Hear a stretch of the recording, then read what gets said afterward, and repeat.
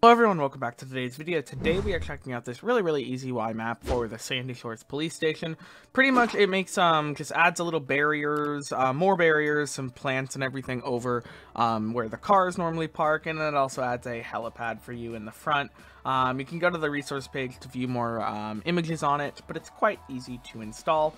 All we're going to have to do is go ahead and download from this resource page, either on the GTA 5 mods page or GitHub. I'll use GitHub for this example. You can find all these links down in the description below. Just go ahead and click the top link in there.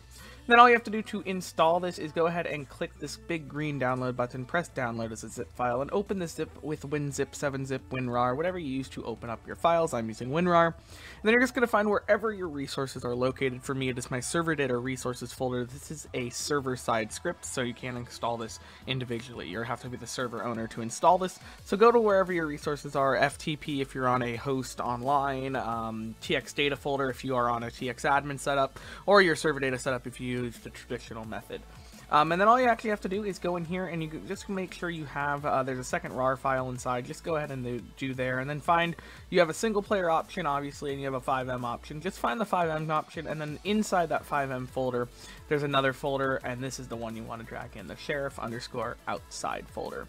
And then all you have to do is you can either remember this, or you can right click rename, and then go ahead and copy, if I don't paste in stuff, go ahead and just copy the name of the folder just to keep it easy, and then go to your server.cfg file, edit it with Notepad or Notepad++, and then at the top of your screen add in Shure or Start, depending on what's there, the name of the resource. In this case it is Sheriff Outside. I'm just going to remove my other resources so it's the only one loading, so it's called Sheriff Outside. We're going to go ahead and start up our server by double clicking our start.bat or even your fxserver.exe file, and as long as you are in your menu here and it says started resource sheriff_outside, you know we have started it successfully. So we're going to hop in game and check out what it looks like. Alright, so we are in game here, and you can see outside here, you just got the nice little more plants areas rather than the default fences.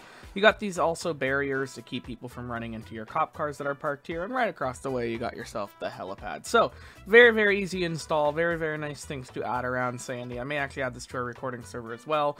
So thank you to the author for making this free, and thank you for making all these cool changes to the Sandy Shores area.